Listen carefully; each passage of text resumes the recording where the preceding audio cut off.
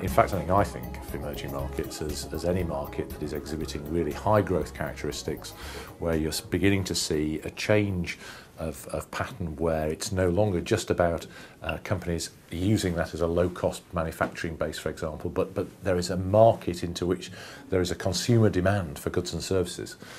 which is certainly true of all the BRICS, but is true for a number of other countries as well. And I would guess there are probably about 20 or so in the world that would meet that test.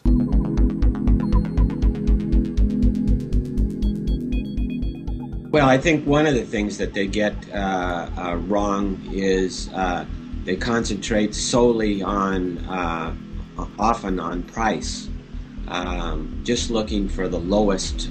price, either in terms of sourcing product or if they're looking at putting into a factory into a country. They'll look at what's the lowest minimum wage in a particular country and then look at picking that when maybe the wage is only a small part of their total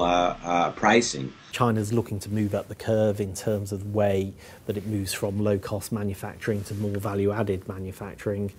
and that presents opportunities for companies with more advanced technologies to cooperate with their Chinese counterparts, either selling to them or entering joint ventures. Vietnam is in desperate need of high education. Vietnam has to build up an elite of engineers to build up the infrastructure,